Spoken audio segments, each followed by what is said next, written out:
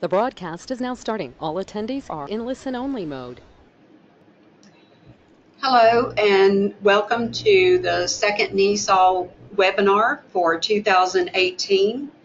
And this is Karen Rollins speaking from the Center for Invasive Species and Ecosystem Health at the University of Georgia. We are hosting the webinars with the National IPSC. And speaking first will be Alan. And I'm sorry, Alan, if I mispronounce your name, Pleus and Joe Panesko. And our overall topic will be legal issues surrounding invasive species management. And after Alan and Joe, Helen Speights will speak, and then Stephanie Otts. And I'm turning the time over now to Joe and Alan.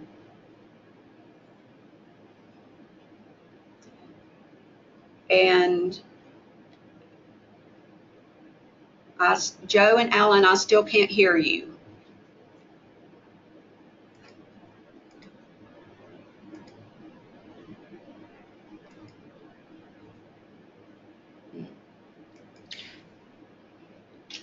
Okay, and I do have your PowerPoint up, and this is showing from your screen through the webinar.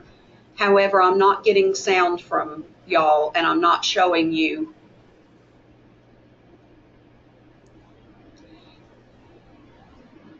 In the chat box, attendees, would you let me know if you can hear the speakers?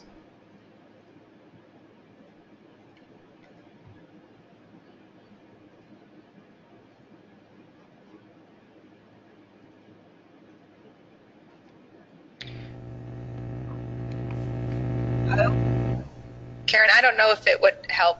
This is Stephanie. We can switch the order and I could go first while they work on their connections. Okay. Joe and Alan. Okay. Can you hear us now? Yes, we can. Oh, hi, Joe. Yes. We used the wrong pin, audio pin, when we first dialed. Okay. So. Okay. All right. So, yeah, we're here together and ready to go. So I'll turn it over to Alan first. All right. Great.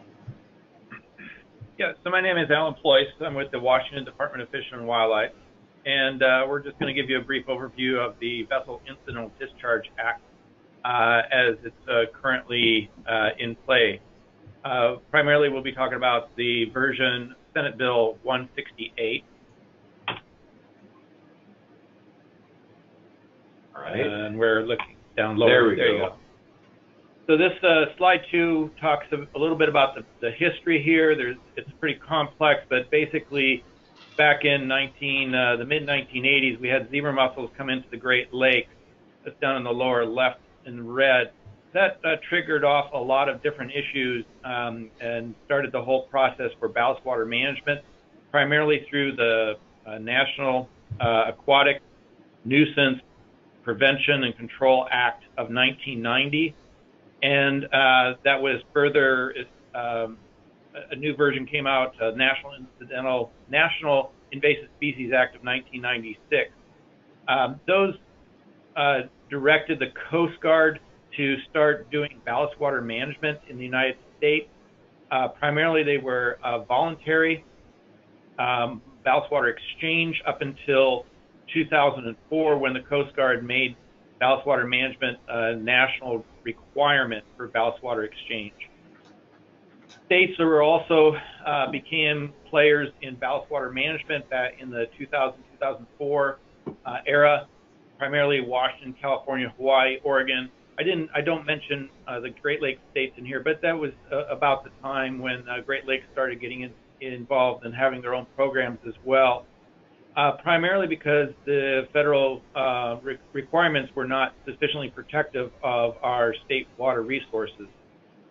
So along that line, a lawsuit was filed in 2008 against the Environmental Protection Agency. That lawsuit came to fruition in 2008 when EPA was directed to also manage ballast water as well as other incidental discharge streams. So in 2008, they came out with their first vessel general permit And it had a lot of similarities to the Coast Guard requirements, but of course some more permit reporting issues that were not required under the Coast Guard. So also in 2005, that's when Congress started putting out new bills to try and subjugate or preempt state rights from managing ballast water. So back in 2005, Senate Bill 363 was one that sort of kicked it all off. And since then, there has been numerous congressional acts trying to deal with vessel incidental discharges. That's in the last column under Congress in the blue type. Most currently, what we're dealing with right now is we have the Coast Guard requirements, we have the EPA requirements, and we have several states that have ballast water requirements. And 2017 saw the most current version of VIDA, Senate Bill 168. It was amended into Senate Bill 1129, which is the U.S. Coast Guard Authorization Act, but it was basically the same version as under 168. So affected states, states with active ballast water management programs, there's about 10 of them right now: West Coast, Great Lakes, East Coast, and I define active by means that a state has issued and enforces one or more ballast water management requirements, or they enforce federal requirements for covered vessels.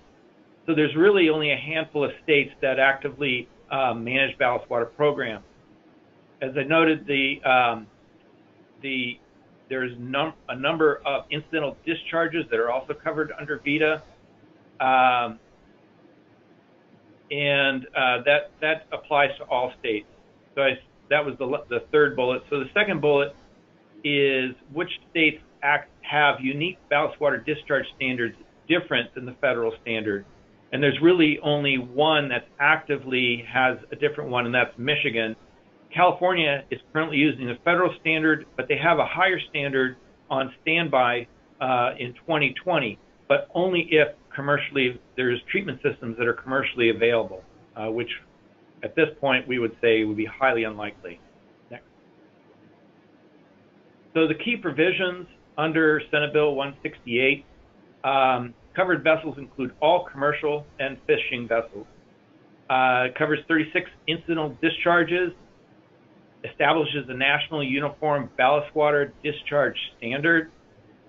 States can petition the Coast Guard to revise best management practices if on incidental discharges, if revision would substantially reduce adverse effects. So it's a pretty high standard.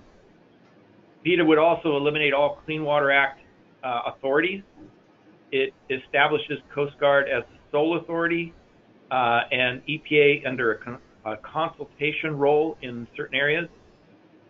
It eliminates state regulatory authorities for all covered vessels and discharges, and fully exempts commercial vessels less than 79 feet and all fishing vessels from any federal or state management. Next. So just quickly, the definition of incidental discharge is that if the discharge into the navigable waters of the United States from a commercial vessel of 36 different effluent streams. So this table identifies those 36 effluent streams. So ballast water is the big one, upper left. The ones that are in the reddish color are the big ones that affect invasive species. So ballast water is the well-known one. Underwater ship husbandry effluent, that's all the stuff you can scrape off the bottom of a vessel, which is what we call biofouling, which science has shown is equal to, if not a greater pathway risk for invasive species on commercial vessels. There's also chain locker effluent down in the lower one. That's another one that we're concerned about for pathways of invasive species. The other ones are primarily water pollution issues, and the two that I've highlighted in sort of a gray-green anti-fouling hull coating leachate.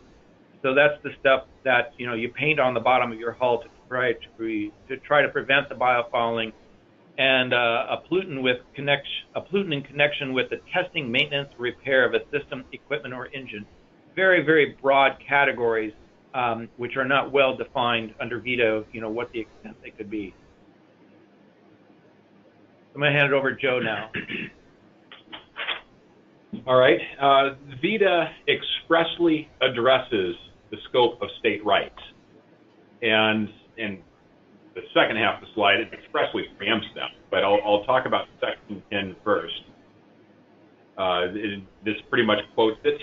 The Secretary of Coast Guard may enter into an agreement with the governor of a state that would authorize the state to enforce the provisions of the act as the Secretary considers appropriate.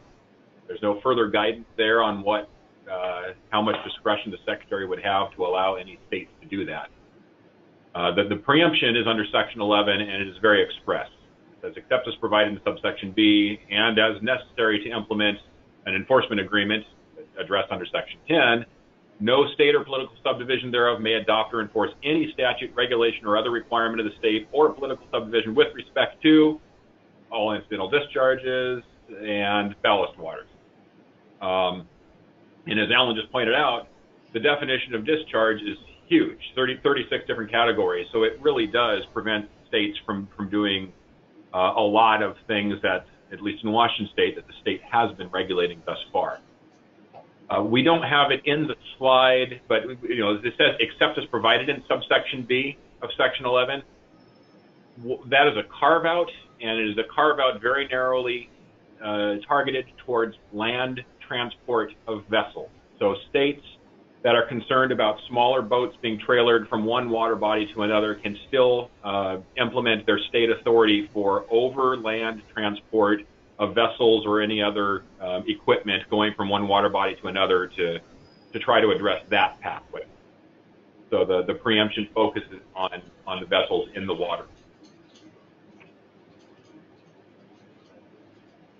The intent expressly preempt states here is 180 degrees contrary to Congress's intent as spelled out in the Non-Indigenous Aquatic Nuisance Prevention and Control Act 1990. In that act, Section 1205 of the act was expressly clear that it was preserving and protecting the rights and authorities of states and political subdivision to adopt and enforce their own control measures to address aquatic nuisance species.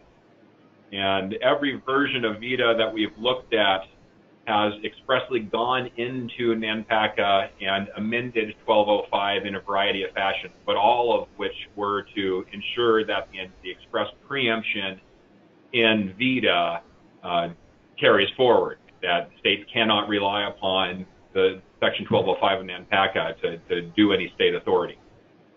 So the most recent version of S-168 that we've looked at is Section 12E. It's hiding in the very bottom of the bill under Section 12E that removes ballast water and incidental discharges from Section 1205 of NANPACA.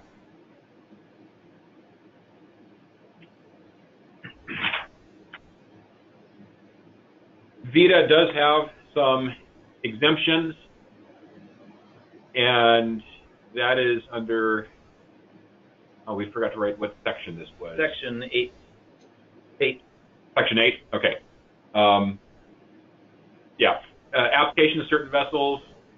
So no permit shall be required under the Clean Water Act, which is Section 402, or prohibition enforced under any other provision of law, nor shall any best management practices regarding discharges, incidental to normal operations of vessels under this title, apply to the discharges incidental to commercial vessels if they're less than 79 feet in length or fishing vessels. So this is a blanket exemption for vessels under 79 feet or commercial fishing vessels. And it's very broad, given the express preemption in this bill, coupled with this broad language of or prohibition enforced under any other provision of law, which arguably could cover state and local attempts to regulate as well. So this leaves a gaping hole, which EPA at the very bottom of the slide estimated could be about 120,000, 140,000 vessels. Alan, is there any breakdown across the states of that number? No, each state has a different number. Our Washington state would have a lot of fishing vessels coming in. Coastal states would have more of that, but it would affect internal or interior states as well. So whatever meets that definition, barges, tugs, other commercial fishing vessels that would probably be smaller would be affected by this. Right. Would be exempted. Would it be exempted? From control completely. Yep. Okay. So opposition. There has been a lot of opposition, but it's prevented the bill from getting enacted thus far. But there are still repeated efforts in Congress to push it through, notwithstanding all its opposition. This is just some. National Governors Association sent a letter in May of 2017. I've got another slide that'll touch on that. 10 states, including Washington State, sent a letter in February 2017. That's also on the next slide. 10 senators sent something. Western Governors Association, AFWA, multiple state natural resource agencies, and on and on. Tribes, 89 environmental groups, and many more. So there has been vocal opposition, but for whatever reason, it hasn't been enough to completely shut down this effort. This effort still has a lot of traction in Congress. Regarding the objection letters, so in February of 2017, the 10 states are listed there, sent an opposition letter to the committee chairs that were considering the bill. And the main points in that letter was they talked about how, given the massive economic and environmental harm that an aquatic invasive species outbreak would impose on a state, the states really need to be able to maintain their own direct authority to deal with the problem. It objected strenuously to the complete elimination of Clean Water Act protections and the transferring the control of the U.S. Coast Guard, which the letter points out doesn't have water pollution expertise, and that's just not their mandate. And why should the states trust the U.S. Coast Guard picking this up when the states are boots on the ground already doing these types of programs? And it also objects to the provision that strips out the state authority under NANPACA. The National Governors Association objection letter was very short, also focused on S-168, and just straight up front said we completely object to the preemption of state authority. This should be a partnership, which, how NANPACA was written. NANPACA was very clearly a partnership, and this letter says, yeah, we want to keep doing that. And they point out that the standards that VIDA imposes on ballast water are weak and wimpy and absolutely insufficient to protect our waters.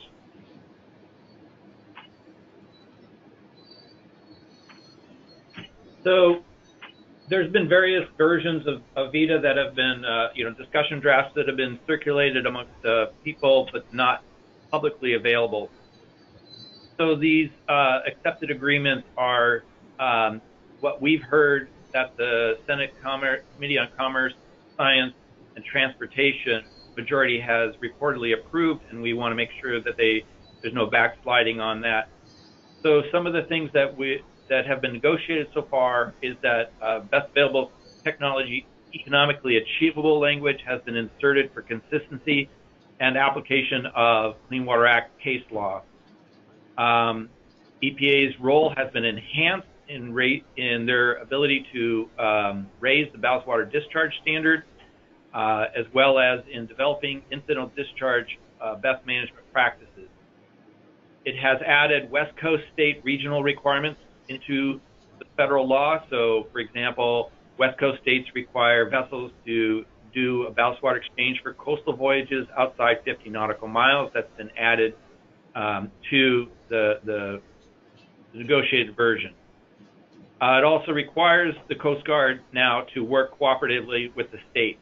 Again, before it was may at the discretion of the Coast Guard. Now it's definitely the Coast Guard has to work cooperatively with states to enforce federal requirements. And then it keeps the state VGP authorities for incidental discharge active until the Coast Guard issued final rules.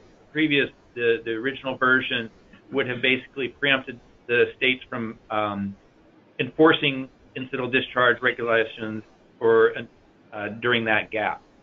Wasn't there a fees provision as well, that the states that had fees could still charge some fees? Yeah, and so that's been included, the authority to issue fees to fund regulatory programs. So that was a big give. Okay. But only if they have already pre-existing fees. Outstanding issues, at least you know, the exemption on the small commercial vessels less than 79 feet and the all fishing vessels, that's a big one that I'm really scratching my head why people aren't really, you know, really opposed to it. And that's one of the issues nationally that I think, you know, really needs to be addressed. And I just want to make the caveat here that this presentation does not attempt to describe any of the Great Lakes or East Coast issues or agreements that they've made or outstanding issues. Yeah. That's it. We're available for questions. Okay, and Joe and Alan, if it's okay with you, we will hold questions till the end. Are you guys able to hang out till then? Yes. Yes. All right. Then our next speaker will be Helen, I think, if I've got. Okay, I do not see Helen signed in yet. So Stephanie, are you there? Yes, I'm here. All And right. I know Helen, I think, got sick yesterday. She was trying to be on, but maybe she needed to go home, so that might explain why she hasn't logged in. Okay, and so you will now be presenter. Okay, great. Thanks. Okay, and it is turned over to you. Okay. Okay, great. Thank you. So thanks everyone for joining us today. Yeah, I just wanted to give an update on the building consensus in the West activities that have been happening around the model legal framework for state watercraft inspection and decontamination programs. I believe that this effort has been talked about before in previous NESAWs, and so wanted to give a little bit of background for those of you that might not be familiar with the effort, but try to talk a little bit about kind of where we are now and, you know, next steps for the future in case there's people who are interested in becoming involved. But first, before I started, I just wanted to give a shout out for our partners and funders in the project. So the National Sea Grant Law Center has been leading this particular component of the building consensus work with the Association of Fish and Wildlife Agencies, and Priya Nanjapa is our partner on that. But this is happening within the context of the Western Regional Panel, who is kind of the home for the Building Consensus Committee. But the work related to the model law and the legal framework has been funded by the U.S. Fish and Wildlife Service. And so we're very grateful for their continued support that has allowed us to work with the partners over several years. So this slide is I just include this to illustrate that although we have been working with the Western states to develop this framework, it is a national issue with the trailering of recreational watercraft across the country. This image just shows the home residence of boaters that were coming into a watercraft inspection station in Idaho.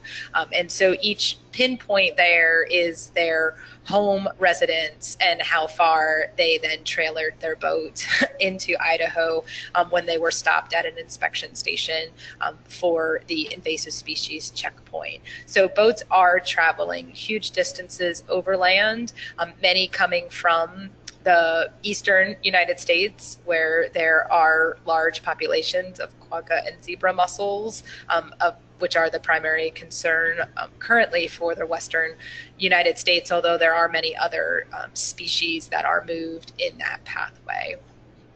And kind of keep this image in mind for then a couple slides when I talk about, you know, kind of what the current legal framework looks like. And this is the slide. So one of the places we started was to say, you know, what's out there, what's on the books on the state level with respect to recreational watercraft. And so 62% of the states do have some legal provisions addressing the trailered recreational watercraft vector. But you can see they are very concentrated geographically. The big red splotches there are states that don't have any relevant provisions. So these states may have invasive species programs, and they have a lot of state laws with respect to noxious weeds or restricted fish and animals, but they don't actually have provisions on the books specifically for the overland transport of watercraft. The states in green are states that have what we consider a full or partial watercraft inspection and decontamination program. And so these states are requiring that boats be clean, drain, and dry, comply with inspection requirements such as stopping at stations that are manned by state personnel or trained volunteer to inspect the vessel to determine the risk that that vessel might be transporting invasive species. And then there's a handful of states, those marked in blue and purple, that either may restrict the movement of watercraft with aquatic plants attached, for instance, or maybe require drain plugs to be pulled so that the compartments are drained before they're moved to another water body. Some also have launch restrictions. For instance, they might prohibit the launch of a vessel that hasn't been drained or hasn't complied with state law. And then a couple of states, New England, New Hampshire, and Maine, that have courtesy boat inspections. So these are voluntary programs run by volunteers, primarily focused on outreach and education to get boaters to clean, drain, and dry primarily, and remove aquatic plants. So there's a whole range across the country of where states are. And the Western states have really been trying to work towards some sort of framework that would allow reciprocal acceptance of recreational watercraft coming through state checkpoints from low-risk waters. And so these are boats that might not pose a high risk of invasive species introduction. The states still want to stop and look at those boats and talk to the operators as they're moving through the state, but they would like to try to get to where they could share resources among the states, maybe rely on some of the initial risk assessments that a previous state has looked at. If you think back to the map with the checkpoints, some of those boaters are driving through 4 or 5 states on their way up to Washington or Oregon. They may get stopped multiple times, and so boaters would like to, have similar, or the states would like boaters to experience similar interactions with their inspection personnel as they're moving through there.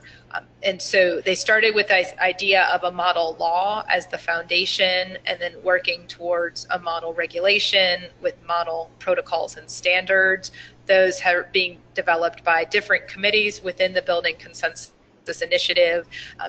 Many of the documents that have been produced through those committees are issued by the Pacific States Marine Fishery Commission, and they have that type of scientific analysis going behind the protocols and standards, and then ultimately working towards a model memorandum of agreement that states could use if they wish to work together. Now, one of the unique aspects we think of the Building Consensus Initiative is that it has been focused on building policy consensus to be that foundation for the legal framework. And it's done by bringing together 3 groups of people who are not often brought together in the same room. And that's the AIS coordinators, who are the kind of subject matter experts. They're the ones on the ground working in the agencies to implement the programs, but we bring them together with assistant attorneys generals from the state and law enforcement, so that we have the folks that are either writing or providing advice on implementation of the law with the enforcement officials, as well as the subject matter experts. And we're doing this because we think it's an important mechanism to enhance the intra and interstate cooperation and communication. You really need to get everyone in your state on the same page about what your policy goals are before you can then start working across state lines. And then when you're ready to work across state lines, everybody needs to be talking in the same language and also trying to work towards similar goals. No one's going to be identical, but you are all trying to row in the same direction. And so the foundation of the effort is to try to harmonize state laws, regulations, and policies, enhance implementation and enforcement through reciprocity or other agreements, and to also help coordinate the outreach messaging. The how, so the role that the National Secret Law Center has been playing is to provide information to support these discussions and to provide resources for the states and their partners as they try to move forward. So we have done research on the existing legal framework for watercraft inspection and decontamination programs in the Western United States, but we've also, as the graphic from earlier slides illustrated, started to look at programs nationwide. And so we do also compile information on the laws and regulations in the Eastern and the Great Lakes states. And then we look at the legal barriers, whether those are real or perceived, to interstate cooperation, and bring people together to talk about how to overcome those barriers. And then we have also developed and maintained a compilation of state laws that are relevant to these programs, so that when states are undertaking legal reform efforts, they have a resource that they can come to answer questions of state legislatures. For instance, like if you're looking at drain plug provisions, sometimes the legislature likes to know how many other states have taken a similar action. So our compilation can make it a little easier to timely produce that type of information. And then the Building Consensus Initiative, through many different funding sources and just the generous in-kind support of all the states that have been involved, have been able to facilitate a number of face-to-face meetings. And we convene the AIS coordinators, assistant attorney generals, and law enforcement officials in the same room. And they've all attended the different meetings at various levels. They don't all come to every meeting, but they're all involved in aspects of the discussions. Our first meeting was in Phoenix, Arizona in 2012. Then we've tried to meet every year as much as possible. We had a snowstorm, I think in 2016, that kind of threw us off, but we have managed to have sustained participation now for going on 6 years, which is pretty amazing that this state agencies have been so supportive of their staff participating in these discussions. And then the steps were, once we, got folks in the room and they were able to agree on some of the policies that they wanted to move forward, the question became how to translate that consensus policy into state law. And that's where the National Secret Law Center and AFWA have been working to produce these resources. So the first one was the model legislation that we issued in 2014. And like Joe Panesko, our former panelist, was involved in that effort, along with several other assistant attorney generals from Western states. After we issued the model legislation, we started to get a lot of questions about, so where do states fall within this model, right? How close are states to the authorities? What the model legislation does is outline model authorities that the group thought was necessary for state agencies to have in order to implement an effective watercraft inspection and decontamination program. Our documents are not intended to be adopted verbatim. In many cases, the states have lots of the pieces of the authority that we discuss, and we don't anticipate states going back and kind of wholesale revising their invasive species laws and policies. But what the objective is to provide model language or ways to think about how to provide authorities for different aspects of the program, such as training of personnel, or where do you place your check stations, those type of conversations. And so we followed the model legislation up with a gap analysis where we looked at across the country, how did states match up to the model, which has just helped the states when they go into conversations about how they would like to change their legislation, they can kind of see where they might be missing things that a lot of other states have. That was followed up by a model regulation, which was issued in 2016. This stepped down the authorities that were outlined in the legislation to look at, okay, what do we need now that we're implementing the program, and what do we need to make it easier to work across state lines and to work with partners in neighboring states. And so the model regulation was really looking at how can you create or design a watercraft inspection program in such a way that might make it easier to work with your neighboring states. That was followed up by an update of the gap analysis, because there were some provisions in the model regulations that were not talked about in the model legislative provisions. For instance, we added things related to training of personnel and drain plugs to the model regulation. So we wanted to go back and expand our gap analysis to cover, everything that we were talking about. And then this year, we're starting on the final piece of the model legal framework, which is the model MOU. And this will just be to outline things that states should consider if they want to enter into an agreement with a neighboring state, or even a state a couple states away, to share resources or work together to achieve their watercraft inspection goals.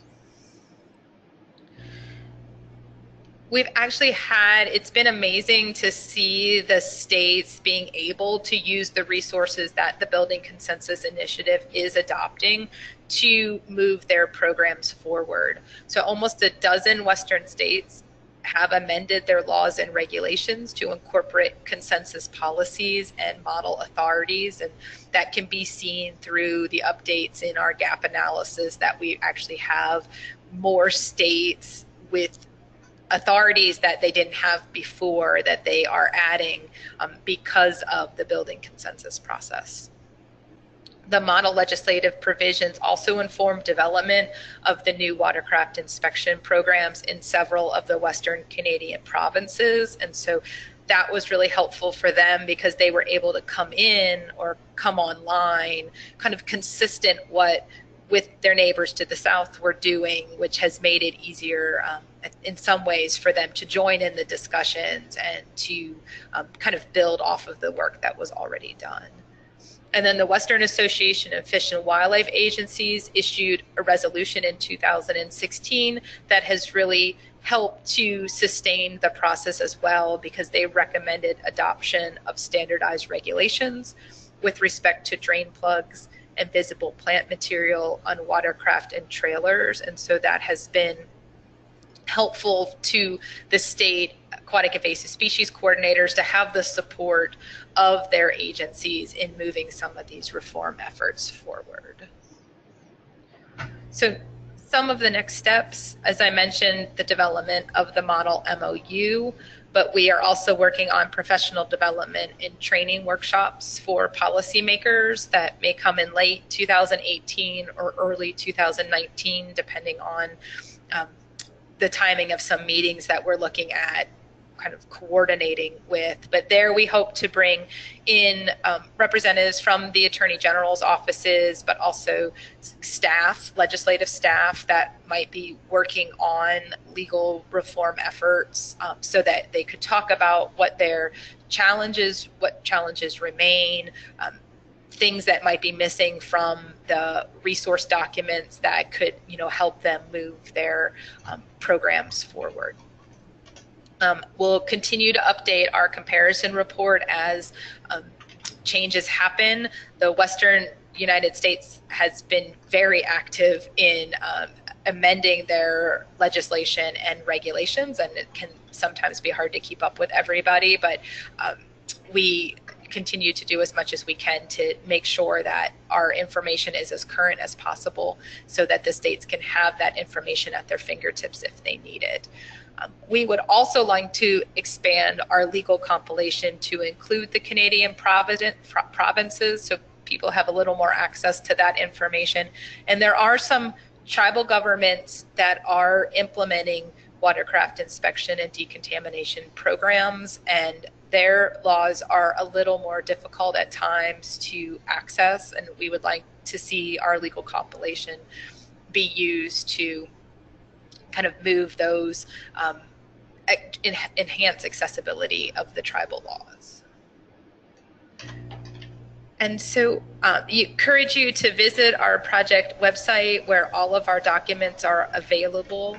If you have any information that you would like to share with the Western states, or would like more information about how we put the comparisons together, or would like information about kind of the committees and who was involved, I'm happy to talk at any time. And I think with that, we could open up with questions. Okay, thank you very much for that, Stephanie. And I see that Helen is ready to do her presentation. We're having a few issues though. So while Helen is checking on an email I just sent her that should give her the information she needs, we'll check and see if there's other questions for the presenters that have gone already. Let's see. All right, if you have questions for one of the three presenters that we've heard today already, if you would type that into the question box, then I will read that aloud for everyone.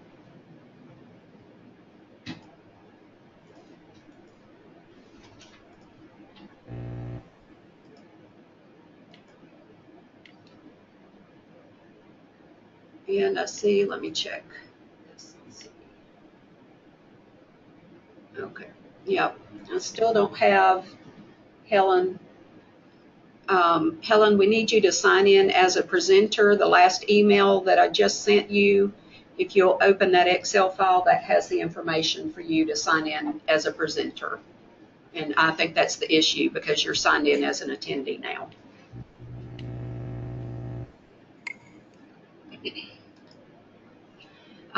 While we're waiting, I would like to thank the National Invasive Plant Council for arranging these webinars, and especially Sherry Williams. She did the vast bulk of the work for arranging everything, contacting the speakers and arranging the schedule, and we're very grateful to her for that. She's done a great job and got a great lineup of speakers.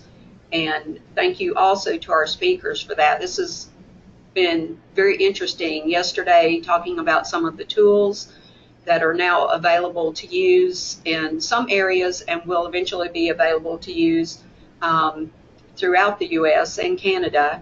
And those are available now for the Southeast. And now we've looked at today some of the laws and other regulations that are being worked at together by the Western states to make things more consistent across that area, and will hopefully be taken up by the eastern part of the U.S. too. So it's great partnership, everybody working together and learning from each other. Let me see if we've got Helen on yet.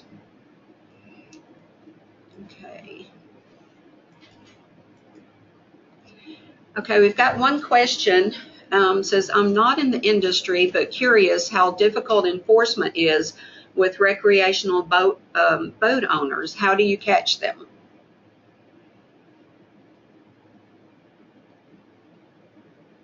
Hi, this is Stephanie, and Alan would probably have a lot more specifics, but the image that I showed about the check station is most of the Western states strategically place inspection stations, so booth, or if you think about like a roving checkpoint for like when we think about drunk driving or alcohol checkpoints, the boat inspection stations are similar to that. They're either placed at a water body or maybe at a border station where boats, and major highways where they're coming in. And so the idea is to try to kind of catch them as they're traveling along major transportation routes. And the laws in the Western states require boaters to stop at check stations when they're opened and being manned.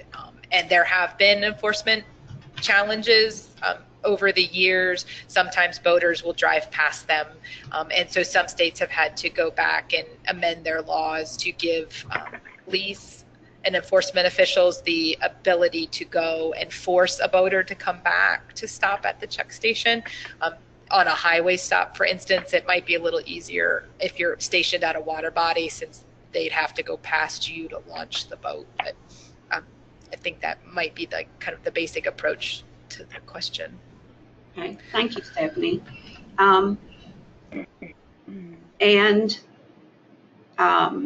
Let's see, then we've got another question asking about the presentations.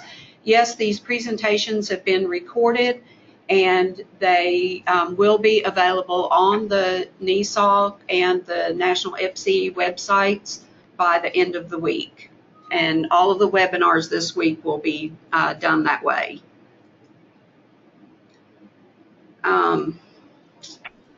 Okay, we're still having... this is Helen. Can you hear me? Yes, yay, Helen, I can hear. Okay, well, at least you can hear me. That's a good sign. Yes, now if I can hear you, okay, I'm going to try to, all I'm seeing is Joe signed in. Okay, let me see if this will, if I change presenter.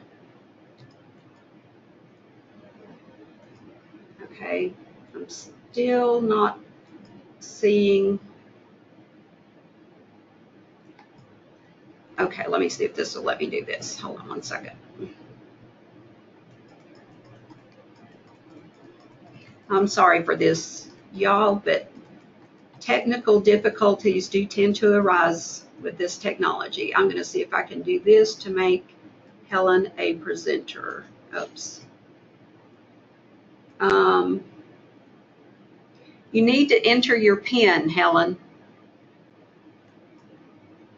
There should have been a PIN along with audio PIN has been sent.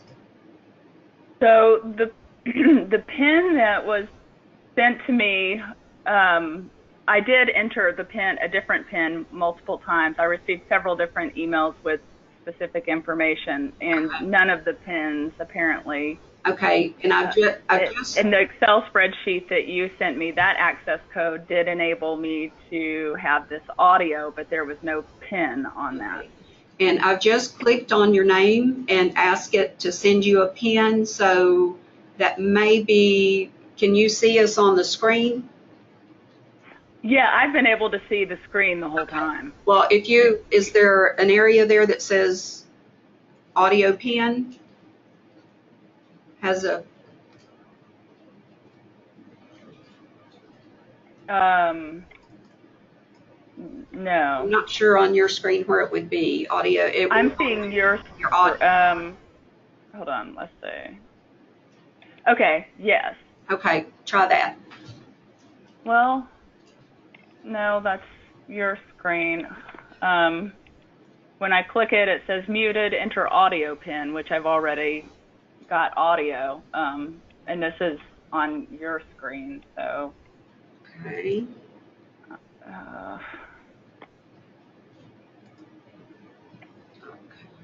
I mean, I hate to take up everyone's time. I suppose I could, it's only 7 slides. I suppose I could talk through it without it, but that's. I hate to do that. I hate to do that. Oh, could she email the slideshow and just direct you to click through the slides? Absolutely. As a matter of fact, Brilliant. absolutely. Very brilliant. Okay, let me do that. I'm doing that now. I may have that. Let me check. I don't think you do. Okay. I mean, because I was out sick yesterday and I wasn't sure how this was unfortunately all going to go down. Now I know. Let me see. And you do have krollins@uga.edu? Yes, I'm responding to the one I sent you. email that you just sent me. Yeah. Perfect. Okay, let me see. And there we go. All right, and what I'm going to do is tell it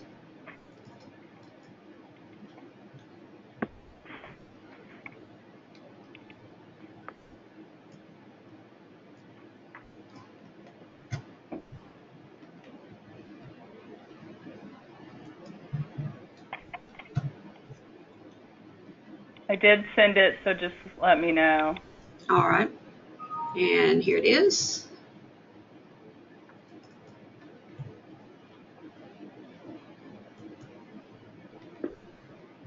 Oh, yay. All right. And now the test, can you'll see mine? Okay, perfect. Can you see my screen? I can, yeah. Okay. Yeah, put it to the view slideshow setting. Yeah.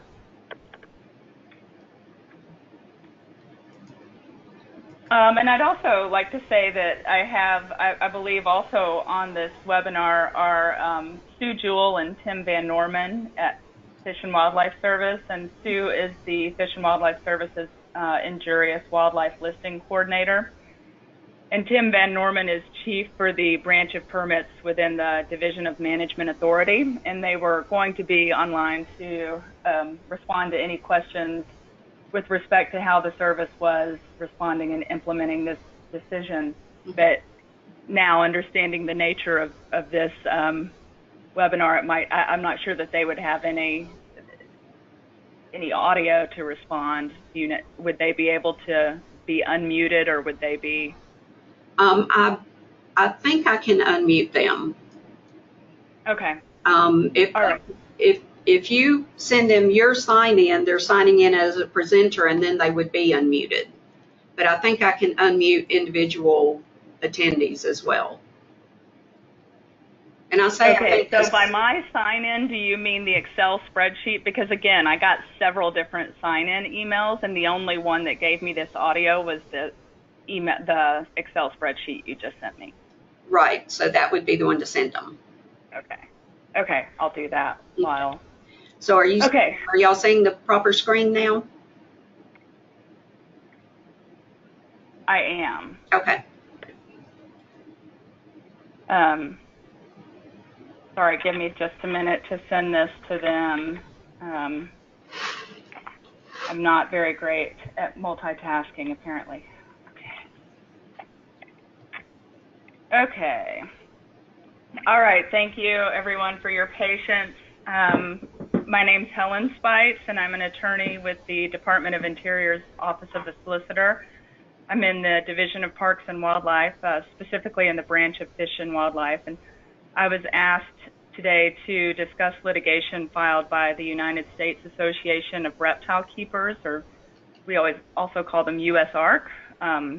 That litigation was challenging the Fish and Wildlife Service's listing of 8 constrictor species as injurious under the Lacey Act. The central issue in this litigation was whether the Lacey Act prohibited shipments of injurious wildlife from one of the 49 continental states to another. But before we get into the specifics of the litigation and that decision, I'd like to provide a little bit of background on the Lacey Act and the service's interpretation over the years. Next slide.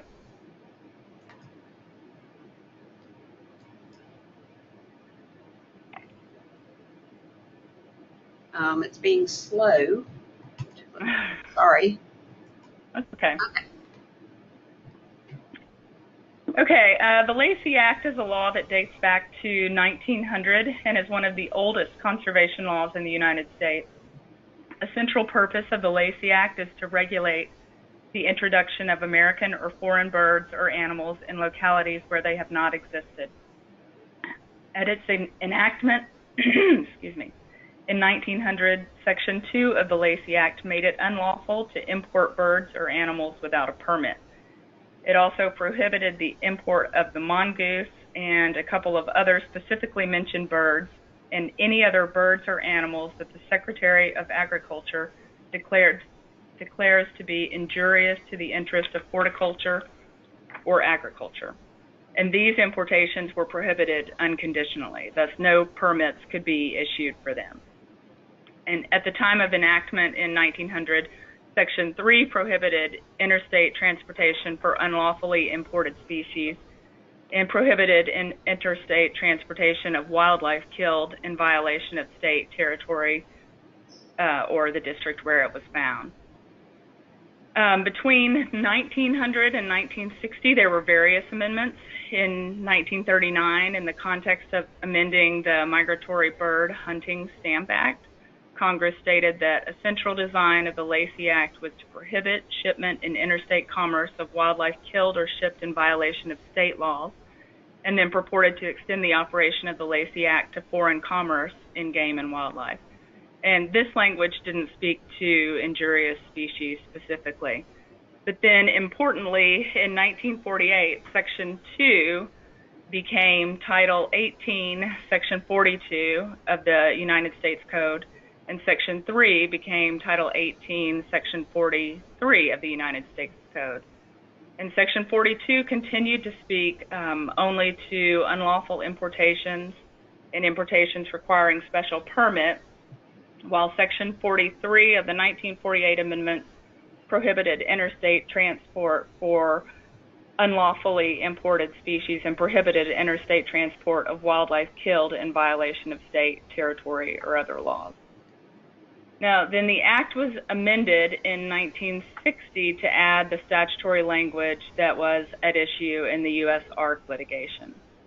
The 1960 amendments added to Section 42 the language regulating the shipment of injurious species between the continental United States, the District of Columbia, Hawaii, and the Commonwealth of Puerto Rico, or any possession of the United States. Specifically, 42A1 states, the importation into the United States, any territory of the United States, the District of Columbia, the Commonwealth of Puerto Rico, or any possession of the United States, or any shipment between the continental United States, the District of Columbia, Hawaii, the Commonwealth of Puerto Rico, or any possession of the United States of and such other species of wild mammals, wild birds, fish, including mollusks and crustacea, amphibians, reptiles, brown tree snakes, or the offspring or eggs of any of the foregoing, which the Secretary of the Interior may prescribe by regulation to be injurious to human beings, to the interest of agriculture, horticulture, forestry, or wildlife, or the wildlife resources of the United States, is hereby prohibited. The Fish and Wildlife Service subsequently amended its regulations at 50 CFR 16.3 in 1965, including very similar language. And then also at the time that Congress amended Section 42 in 1960, Congress amended Section 43, and when describing the prohibition of interstate transportation of certain wildlife, to read that whoever delivers, carries, transports, ships by any means whatever, or knowingly receives for shipment to or from any state, territory, the District of Columbia, the Commonwealth of Puerto Rico, any possession of the United States or any foreign country. And so that Section 43 is now codified at Title 16 USC, the United States Code, Section 3372. Next slide.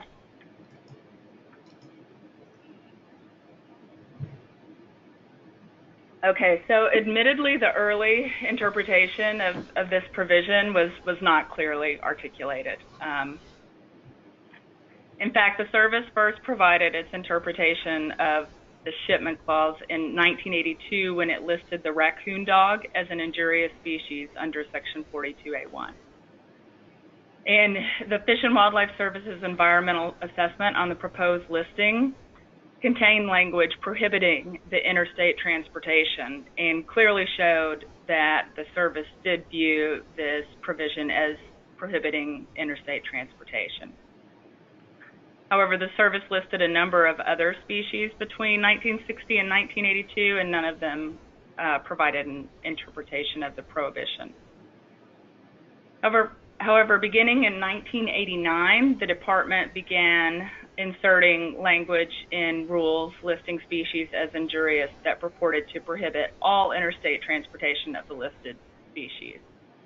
And the service's interpretation was communicated to Congress through testimony on various bills after 1990, and legislative history since that time has indicated that Congress understood the Lacey Act to prohibit interstate transportation between the continental states. In 2012 and again in 2014, Congress enacted legislation to exempt from the Lacey Act water transfers by a facility moving water containing injurious zebra mussels and other injurious species between Texas and Oklahoma. And this legislation obviously wouldn't have been necessary if transport of injurious species across state lines within the continental United States was not prohibited. Legislative history associated with these exemptions also confirms that Congress understood the Lacey Act to prohibit transport of injurious species between states within the continental United States.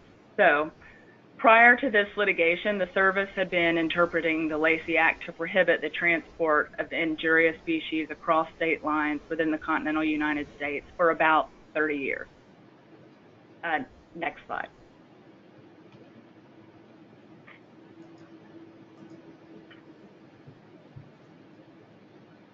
Okay, on January 23rd, in 2012, the service published a final rule listing 3 species of non-native pythons and 1 non-native anaconda as injurious under the Lacey Act. And in that rulemaking, the service stated that by taking this action, it was prohibiting the importation into the United States and interstate transportation between the states, the District of Columbia, the Commonwealth of Puerto Rico, or any territory or possession of the United States, except by permit. The USARK filed a lawsuit then in December 2013 challenging that rule, and the complaint alleged 4 separate counts. One, that the 2012 rule's prohibition on interstate transportation of listed snakes was ultra-virus under the Lacey Act or beyond the scope of its powers. 2, that the service failed to take a hard look at the environmental consequences of listing the snake as required under NEPA, under the National Environmental Policy Act. 3, that the service should have prepared an environmental impact statement under NEPA. And 4, that the service acted arbitrarily and capriciously in violation of the Administrative Procedure Act in deciding to list the 4 species of constrictors. USARK was later granted leave to file a second amended complaint, which added a challenge to a new 2015 rule listing an additional 4 constrictor species. And that second amended complaint also added 4 individual plaintiffs and a claim under the Regulatory Flexibility Act. Next slide.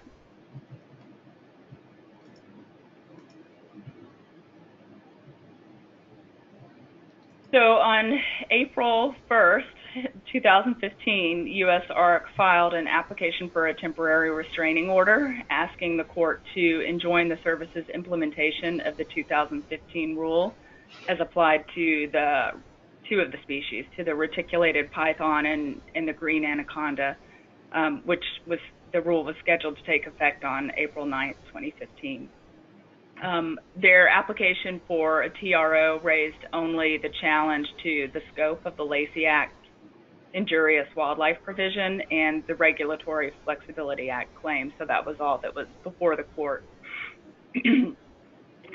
At a hearing, the court denied the application for the temporary restraining order, but converted USARK's filing to a motion for preliminary injunction and ordered supplemental briefing.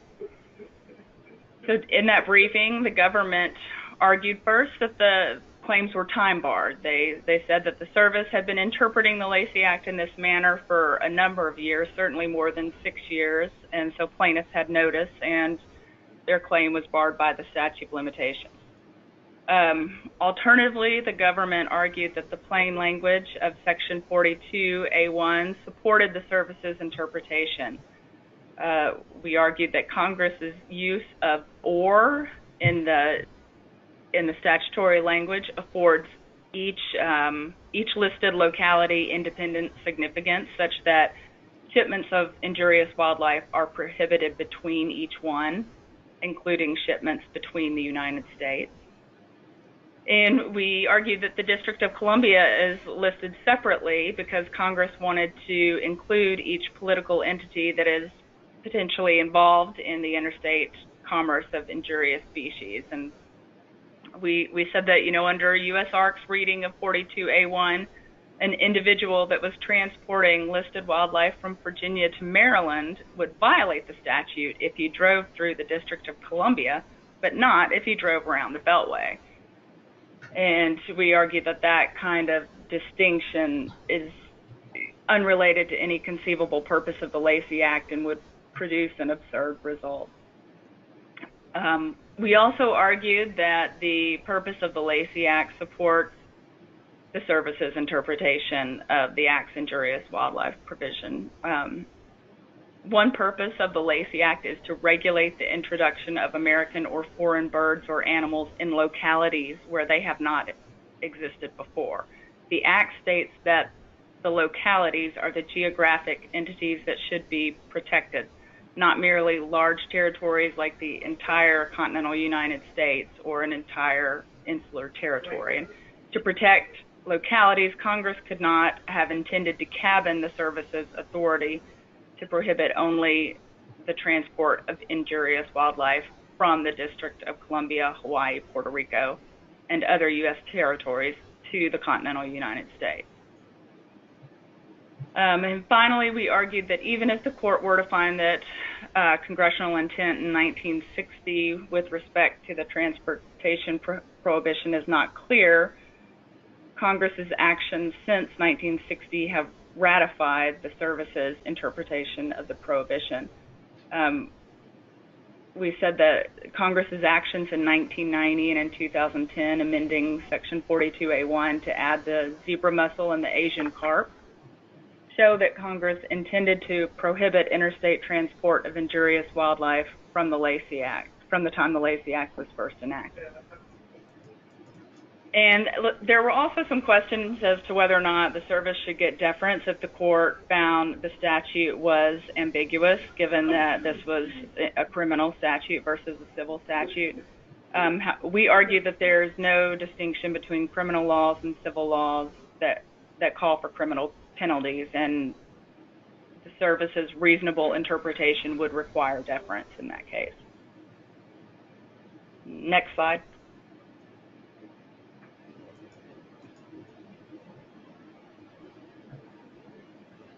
So, unfortunately, on May 12, 2015, the district court found that USARK was likely to succeed on the merits of its claim, challenging the service's long-standing interpretation of the statutory prohibition against interstate transport of injurious species between states within the continental United States.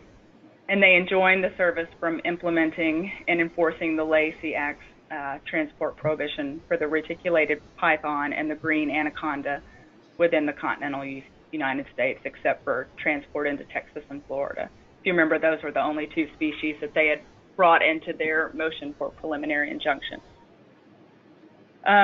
First, the court found that the government's position that the action was time barred was seriously flawed. I believe those were exact words.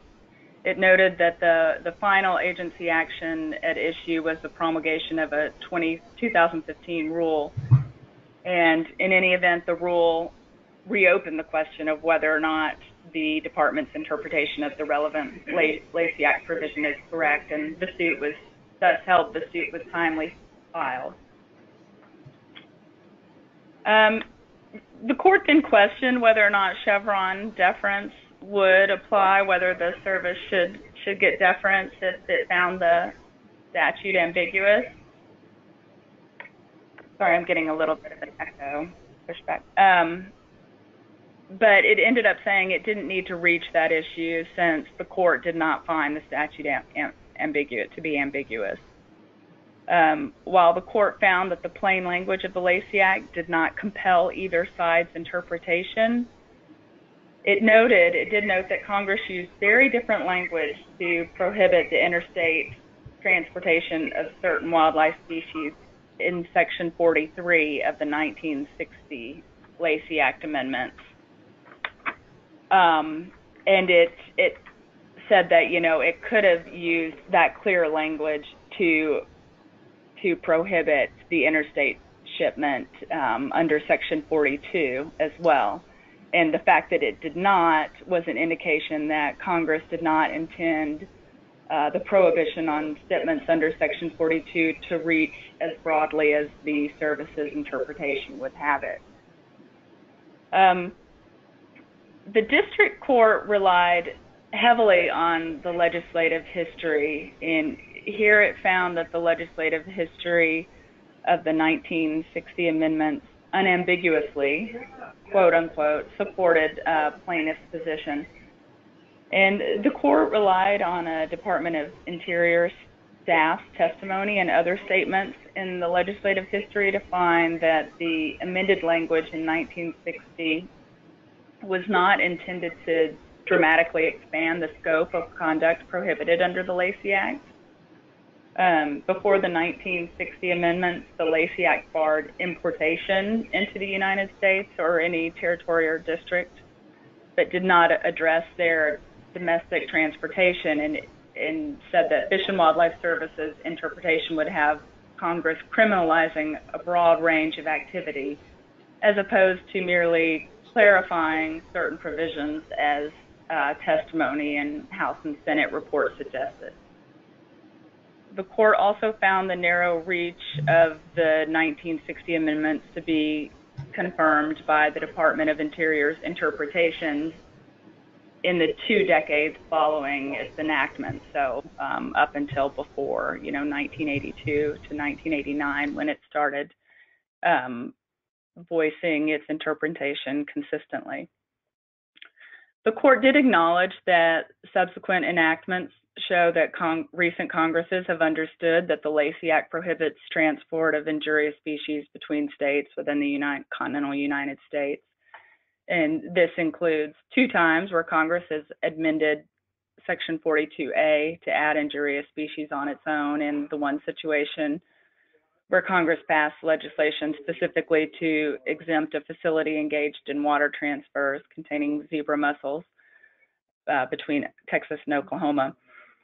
Nonetheless, the court rejected the government's arguments that Congress ratified the agency's interpretation because it had already concluded that the meaning of the Lacey Act's relevant language was clear at the time of its enactment in 1960. The court also addressed and dismissed the argument that the Lacey Act prohibition was implicitly amended through Congress's subsequent amendments to add the zebra mussel and bighead carp, and then enacted legislation to exempt certain water transfers between Texas and Oklahoma. In doing so, however, the court acknowledged that the question is close on whether Congress's amendment of the Lacey Act to add the bighead carp impliedly amended the Lacey Act, and conceded that it was evident that the principal purpose of the 2010 amendment to add the bighead carp was to prohibit interstate transportation of bighead carp. However, the court continued to rely on what it said was a lack of information in the legislative history indicating that Congress intended to criminalize the interstate transportation of all species as opposed to just the bighead carp, currently listed under the Lacey Act. Next slide.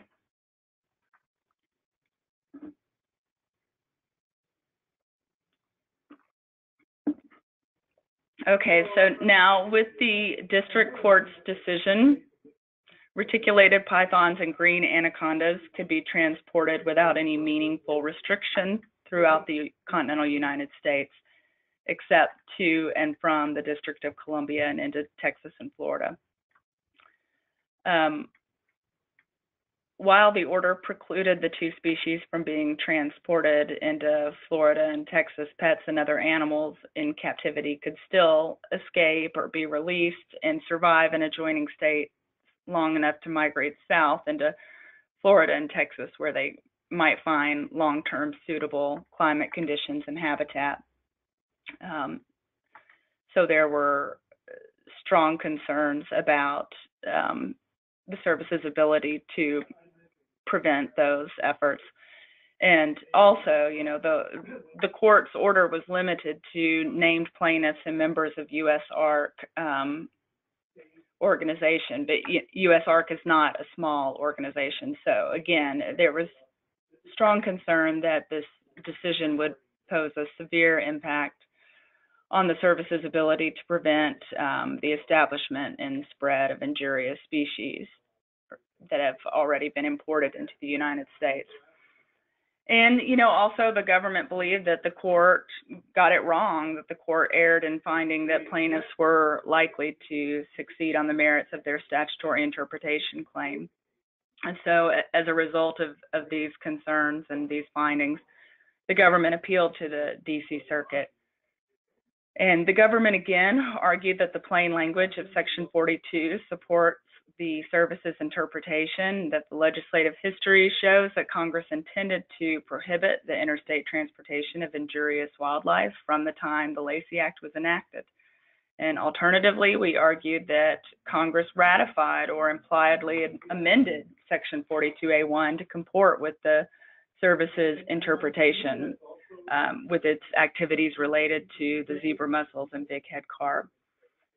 And finally, we argued that, you know, even if the court does find the statute to be ambiguous, the service's interpretation is entitled to deference. Then, again, unfortunately, on April 7th, 2017, the DC Circuit upheld the district court's decision and went further than that. It actually reached a definitive judgment on the shipment clause's meaning. It held that the service lacks the authority under Title 18, Section 42A1 to prohibit shipments of injurious species between the continental states. The DC Circuit found that this provision was unambiguous and found that its interpretation of this provision was consistent with the legislative history.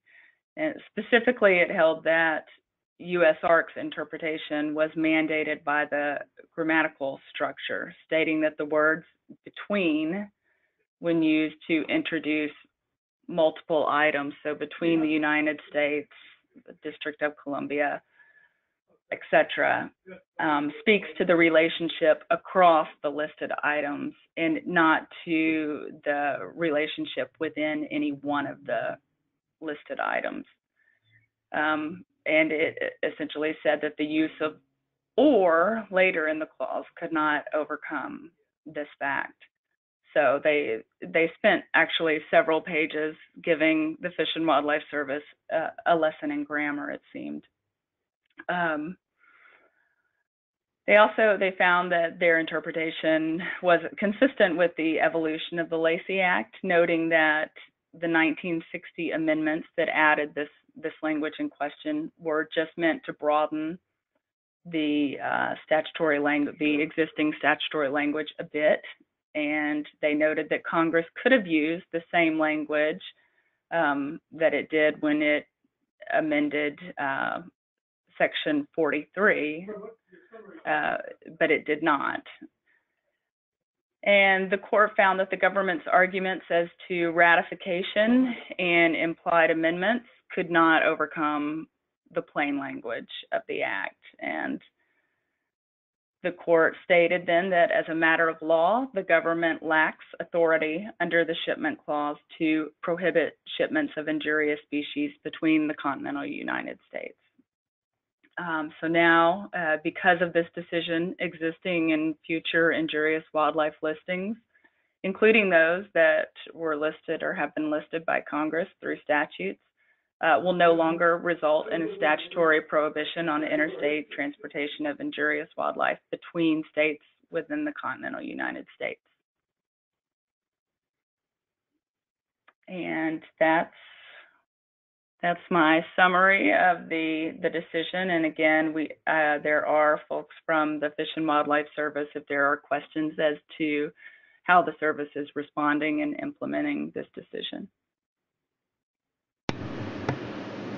Thank you very much, Helen. That was interesting. We should have all been listening better in grammar, in our grammar classes. I know, right?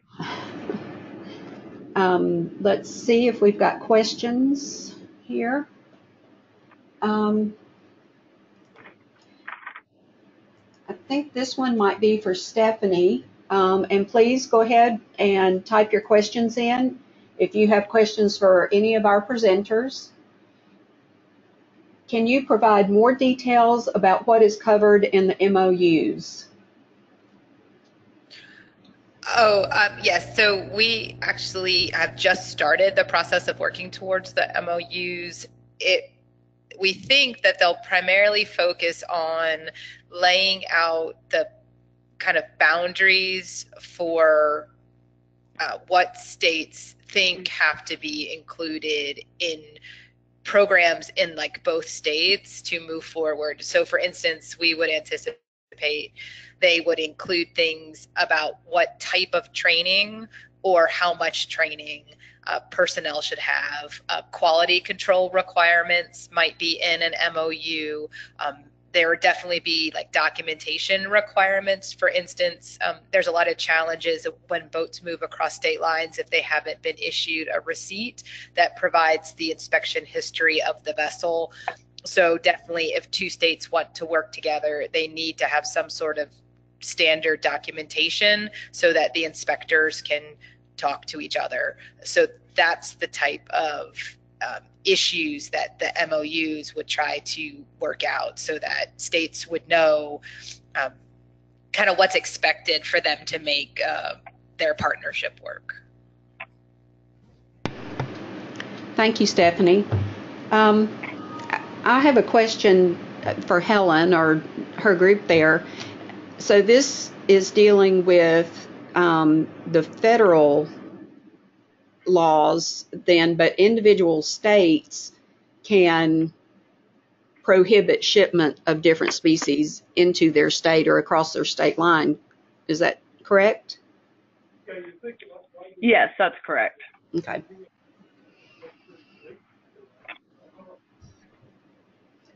Okay, that is all the questions that I see for now. This has been recorded and it will be available on both the NESAW and the National Invasive Plant Council websites by the end of the week. Thank you very much to all of our presenters. Appreciate the time and effort that you've put into this today. And I appreciate all of your patience with the glitches that we experienced there for a bit. And we will see you tomorrow for the next presentation, tomorrow at 4. Thanks, everybody. Thank you. Thank you.